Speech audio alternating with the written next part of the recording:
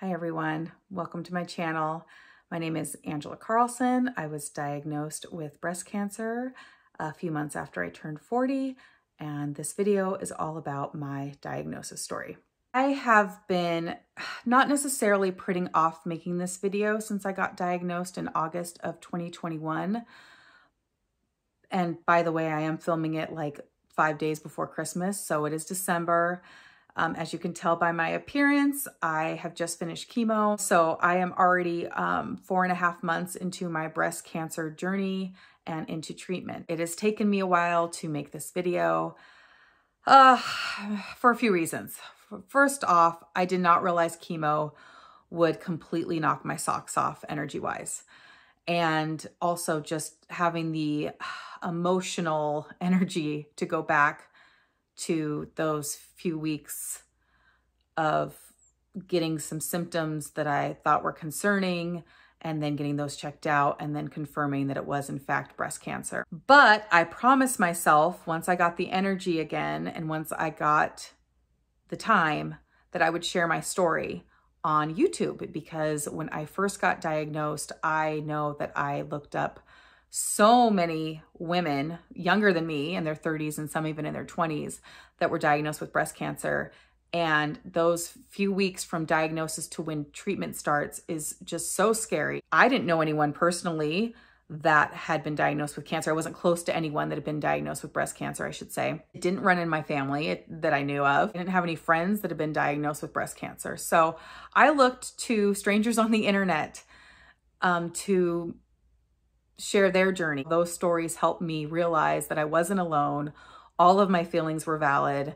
And I promised myself that I would share my story as well once I felt up to it. Figure it's worth the time and the energy to go back to that scary time back in August and when I was first diagnosed. And if it helps one woman get that overdue mammogram or to just feel like something's off with her body and get it checked out, it's worth it.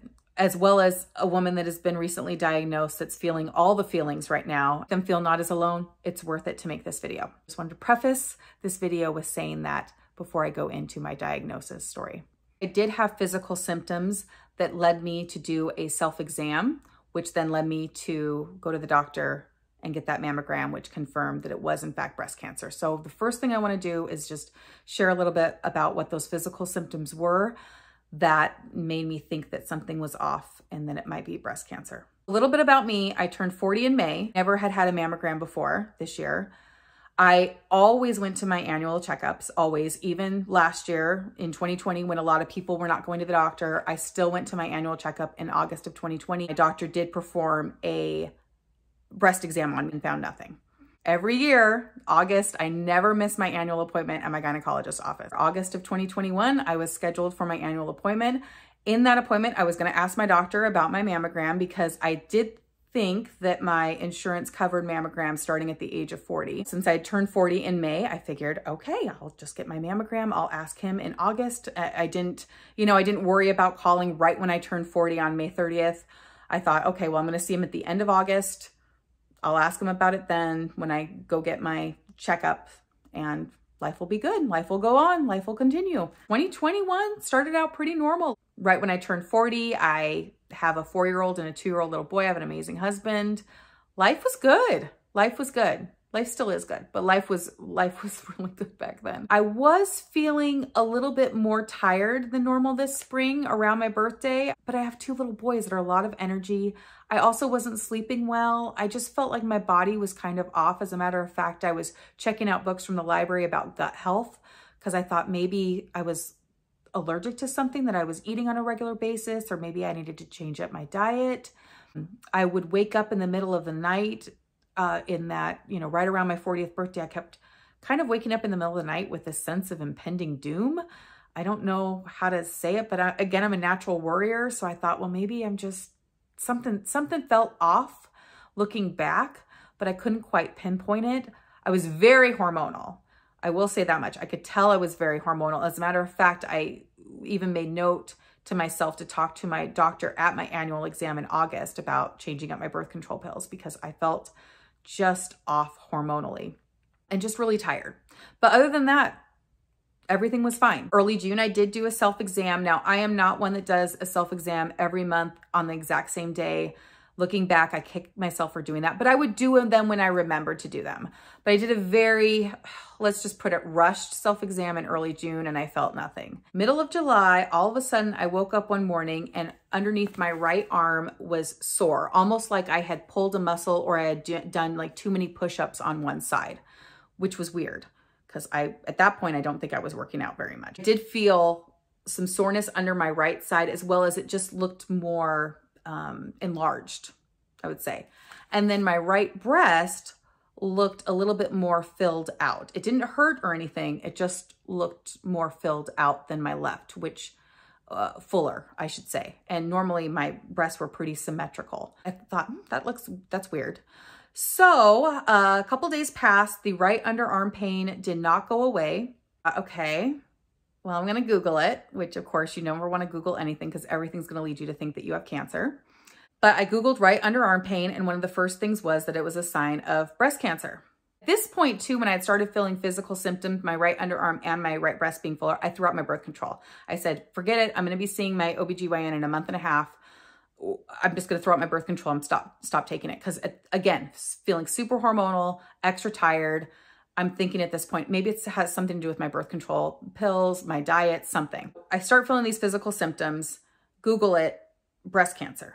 I don't even think about breast cancer up until this point. It doesn't run in my family. I'm 40 years old. Like when you think of breast cancer, you think of women in their 50s and 60s that get it. You don't think about women in their 20s and 30s and early 40s that get it. They don't even start screening until 40. So why would someone younger than that get it? That all of a sudden was on my radar, kind of starting to freak out a little bit. Now, mind you, middle of July, I was also getting ready for my menstrual cycle. My menstrual cycle was always the last week of every month. And I was PMSing at this point too, like I was having some cramps. And so I thought, well, maybe this is just like a hormone surge before my period comes. Because I also Googled when the best time to do a good self-exam was, and it was after your menstrual cycle. So I thought, okay, I'm going to wait. I'm going to hold off until my period comes because I was having cramps. I was feeling just crazy. I was feeling crazy with the hormones. Told myself to just wait until my period comes and goes and then do the self-exam. Underarm pain is not getting worse, but not getting better.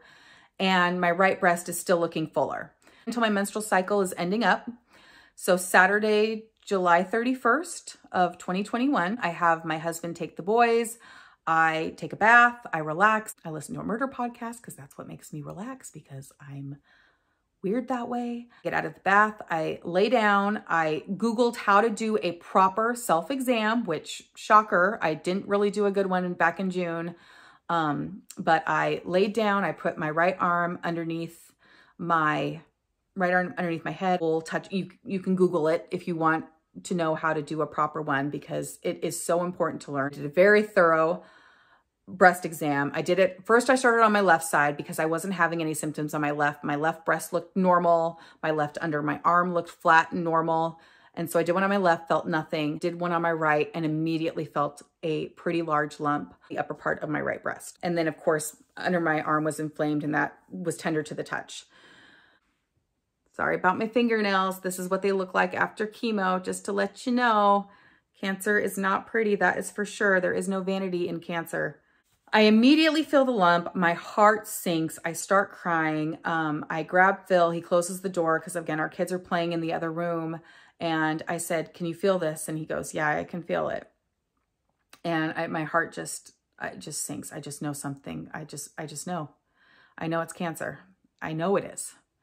And I'm in a panic. I start crying. I call my mom. I'm crying. And she's like, you know, trying to talk me off the ledge. At this point, there's no confirmation that it's cancer, but I just, in my gut, I'm like, this is why I've been feeling so off the last 2 months. I just feel like I've been going crazy. This has got to be what it's been. Of course, this is a Saturday night, July 31st. The doctor's office is closed until Monday morning.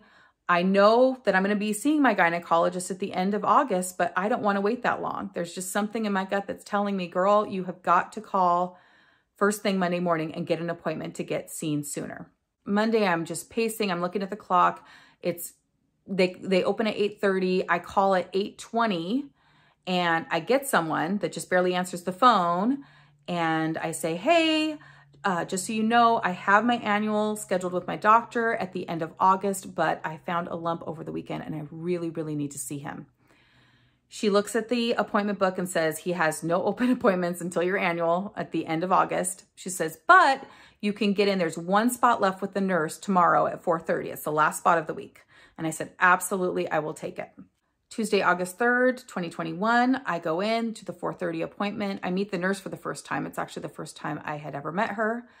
She examines me. She says, you know, you're barely 40. She definitely felt the lump as well and then felt under the arm. And she said, you know, I'm 99% chance that it's just a cyst or a hormone surge or something of that nature. She said, you don't have any nipple discharge. Your breast is not indented. She said, you know, it doesn't look like a rash or it's inflamed at all. She goes, I'm 99% sure that it's just some sort of hormone surge. But since you just turned 40 in May, let's get you scheduled for a mammogram anyway. And because we would probably schedule for a mammogram at your end of August appointment anyway. And so we will just do that. So they got me scheduled for a mammogram for that Friday. I had my dad was able to watch my little boys. I could go to my mammogram. I went in. It's a whole production with your first mammogram. It's, you know, I'm nervous, but I'm also just, I want to know the answers. I want to know what this lump is. I want to know if it's cancer. I'm nervous about it. But I'm happy that I got in. I'm happy that my dad was able to come up and watch my kids because with childcare, it can be rough to find people to watch your babies while you're going to these doctor's appointments, right? So they give you like a whole little locker to undress and give you a robe. They call me in to get the mammogram and they're moving me around a little bit on my left side, but a lot on my right side. So already I'm thinking they're seeing something. It's taking a while on the right side. They're getting lots of images. Yes, it's uncomfortable, but I'm just happy to have gotten into an appointment less than a week after I found my lump. I'm just happy that this process is moving along fairly quickly. Done with the mammogram. They lead me into a waiting area and they say, well, we're going to have the doctor look at this and then we'll let you know if we need further imaging. And I'm going, okay, that's kind of weird.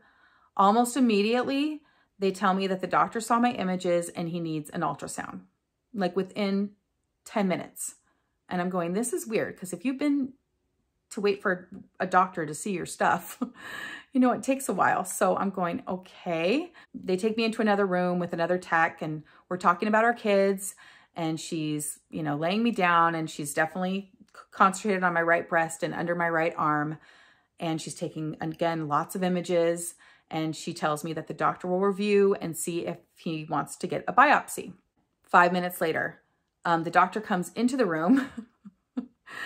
Again, I'm going, okay, I'm getting a lot of attention here. I feel like they're finding something and they're just not letting me know what it is. The doctor comes in the room and he says, you know, I definitely am seeing some things that I want to get biopsied. We can get you in next week.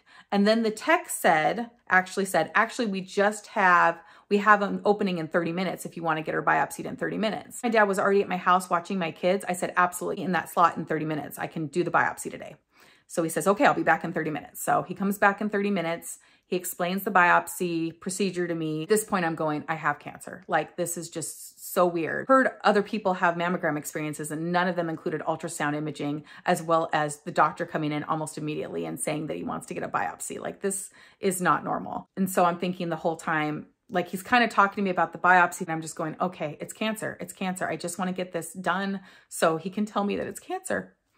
Explaining the biopsies, explaining that he's going to, you know, they're going to numb me up and then they're going to take 3 samples from my right breast and 3 samples from underneath my arm. You know, he's getting these biopsies and they put little clips in and he's explained to me that they insert a little clip where they biopsy because if it is cancer, they'll remove it during surgery. But if it isn't cancer and suspicious area, they will know that it's already been looked at. So when it comes up on future mammograms, they'll know that it was already looked at and biopsied. So he gets that, so that process gets done. It bruises me up really good. I have pictures of that even, but I won't show those with you on here because I did take some pictures of it. They tell me that they will have the results because this is on a Friday. afternoon, late. So they say they will have the results by Monday or Tuesday, and that my doctor's office will call me with those results. Okay, so then I feel like I can breathe a little bit. I know that I got it checked out. At this point, I'm pretty sure it's cancer, even though he didn't say anything. The text didn't say anything, but just how they were acting. And after the biopsy, they put the clips in, they have you do another mammogram to make sure that the clips are registering on the mammogram. So they're moving me around a lot, especially on my right side. And I go home. And that weekend was a blur. I didn't hardly eat. I didn't hardly sleep. At this point, I'm going, when am I going to get the bad news? Because I was pretty certain at this point that it was going to be bad. Weekend passes. I'm trying to get my mind off of it, but obviously it's at the forefront. Monday comes and I have my phone on me all day. Every single time my phone rings, I just jump. But it was pretty much either my mom or Phil at this point who knew that I had found a lump, that were asking if I had gotten results yet. And I said, no, haven't gotten any results yet. So Monday comes and goes. There's no phone call. Tuesday comes, beautiful day, beautiful August day. And Tuesday morning, nothing. Again, I get maybe a text message from my mom. And then Phil, of course, wants to know if I've heard from the doctor's office, nothing. Around 4 o'clock, still no word. And so I'm starting to think to myself, okay, they said Monday or Tuesday. No news is good news when it comes to this kind of thing. So maybe I was wrong. Maybe it is just a benign something, a benign cyst. Maybe my gut was completely wrong. Maybe I was reading the room on Friday during my mammogram / ultrasound / biopsy, and how the doctor just seemed very rushed to get that done. Maybe I was reading that wrong. Before 4:30 passes, Phil calls me, asks me if I've heard from the doctor. I say no. He did need to go pick up a few things at the grocery store. He asked me if I needed anything at the store. I gave him some things that we were running low on and all that good stuff. And he calls me and says, okay, I'll pick that up on the way home. This is about 4:30, 4:45 at this point. I'm out in the garden. It's a beautiful sunny day. My boys are out playing with the garden hose. They're giggling. They're just having so much fun with splashing each other with water. Really beautiful, peaceful Tuesday afternoon. Gorgeous day, gorgeous day. This was August 10th. And then right around 5 o'clock, I get a call from my OBGYN's office, and it's on the caller ID. So I answer and, I say, hello. And it's the nurse that I had only met the one time that I met that previous Tuesday. So a week before. And she said, hi, are you alone? And I said, well, no, I have my boys with me. And she says, well, do you have your husband with you? And I said, no. I said, he's about an hour away. He'll be home in about an hour. And she said, well, I really want your husband to be with you when I give you this news. And I said, well, obviously it's not good news, but I said, I have my boys with me and they give me nothing but joy.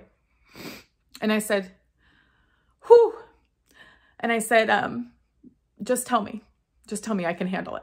Because I remember I looked right where my boys were in the yard, and I know exactly where my oldest was and my youngest was and how they were turned towards each other, and they were both giggling and what they were holding. Because I said, this is going to be the last snapshot I have of this life before cancer. And she said, it's cancer. And she said, and under your arm is cancer too. And I said, okay. Actually, I don't think I said okay. I think I dropped the F-bomb. I'm pretty certain of it, pretty certain. And I said, okay, what now? Because I just didn't know. I didn't know. I asked her what stage, because I didn't know anything about anything. And obviously, they don't stage you till surgery. I still don't technically know my stage. I know it's between a 2 and a 3, because now I know when she said under your arm meant that it traveled to your lymph node. And the second it travels to your lymph node, or at least one of them, you're automatically a stage 2. But she just said, just have your phone on you tomorrow. You're going to get a flurry of phone calls. She says, you're young, you're in shape. She's like, you're going to do great. You're going to beat this. This nurse that I met for 20 minutes that told me that she was 99% sure it was just a hormonal surge. And I'm just thinking, what do you know, lady? I just hate reliving that day so much. God, I miss every day up until that point, because everything changed in an instant. I basically ask, what now? Like, what now? Because you are told you have cancer. And she goes, well, you know, obviously we don't know a lot. We just know that it's cancer. And she goes, have your phone on you tomorrow. We're going to get all the referrals in for your cancer team. And just have your phone on you tomorrow. You don't have to call anyone, which that did feel good. That did feel good that she said, I don't have to worry about trying to find an oncologist or a surgeon. She goes, you are going to hear from everyone's office tomorrow. And she was right. I got a flurry of phone calls the next day. But so that was the one comforting thing, was that I did not have to worry about calling people or trying to reach out or find. That was nice that they said they were going to get all the referrals in, and that I was going to get a lot of calls starting the next day about what the next steps would be. So that was one reassuring thing, but that was like it. I just remember hanging up the phone and just my heart sinking and not really crying. I didn't really cry yet. I definitely didn't call my husband right away. I wanted him to come home. I wanted to tell him in person. I kind of wanted him to enjoy like 45 more minutes of just a normal life, because I knew our life was going to change a lot as soon as he found out too. And I just kind of wanted to be happy for a few more minutes before I told him the news. And so our inflatable pool was out. The kids were playing in the pool. I was just numb. And then Phil came home and he had big grocery bags in his hands, and I couldn't wait. I just couldn't wait for him to get in the house. I told him right away. I said, it's cancer. And he said, shut up. You're joking. And I said, no, I'm not joking. And it wasn't until I started crying where he was like, oh. And I'm like, yeah. Called my mom, because she was the only other person that knew about what was going on. Well, my dad too. And I called, and she took it really good. I'm sure she broke down after, but she took it okay. And so I told her, which was hard. I'm sure she broke down after I told her and after I got off the phone, but she was strong for me on the phone. And so, and then we sent like just a group family text to both my side of the family and Phil's side of the family about just that I got diagnosed with breast cancer. We just wanted to let everyone know. And I told some of my friends, and just, it was really rough. Really rough. Did lots of text messages just because I didn't want to call people and like break down.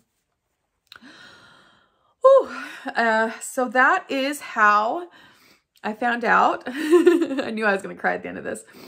That is how I found out that I just hate reliving that day so much. But obviously it's a day that's changed our lives forever. In an instant, your life changes forever. And a lot has happened since then. I mean, I'm going to do more videos, but I just wanted to talk specifically about my diagnosis story. I'm still here. Both my oncologist and my surgeon are very optimistic about this being curable. I just finished chemo. I got through that. Life stopped for a second, but it's still plugging away. There's still some beautiful, beautiful things to enjoy, even when you are going through cancer treatment. There's a lot of hope in the journey, which is great.